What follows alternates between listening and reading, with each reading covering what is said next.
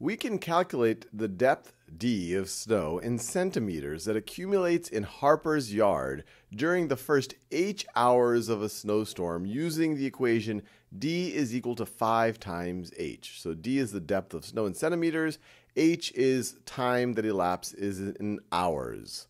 How many hours does it take for 1 centimeter of snow to accumulate in Harper's yard? Pause this video and see if you can figure that out. All right, so we want to figure out what h gives us a d of 1 centimeter. Remember, d is measured in centimeters. So we really just need to solve the equation 1 centimeter. When d is equal to 1, what is h going to be? And to solve for h, we just need to divide both sides by 5.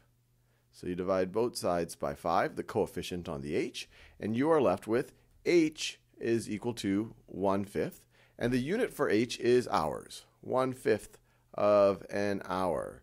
So 1/5 of an hour. If they had minutes there, then you would say, well, 1/5 of an hour, there's 60 minutes. Well, it's 12 minutes, but they just want it as a number of hours. So 1/5 of an hour.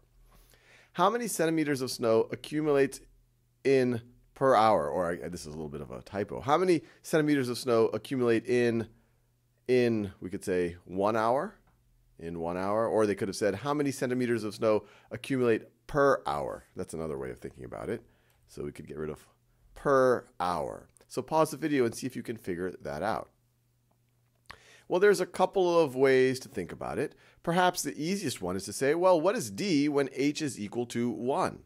And so we could just say d when h is equal to 1, when only 1 hour has elapsed, well, it's going to be 5 times 1, which is equal to 5, and our units for d are in centimeters.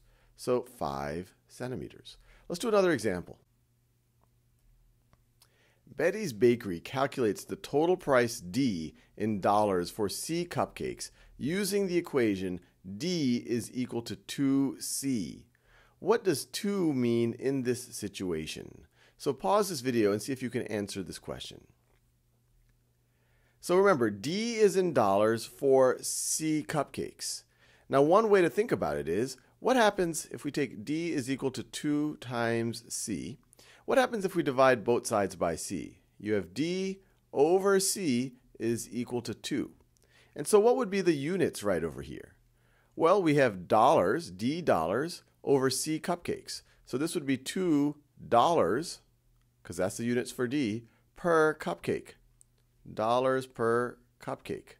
This is the unit rate per cupcake. How much do you have to pay per cupcake? So which of these choices match up to that? The bakery charges $2 for each cupcake. Yeah, $2 per cupcake. That looks right. The bakery sells 2 cupcakes for $1. No, that would be 2 cupcakes per dollar, not $2 per cupcake.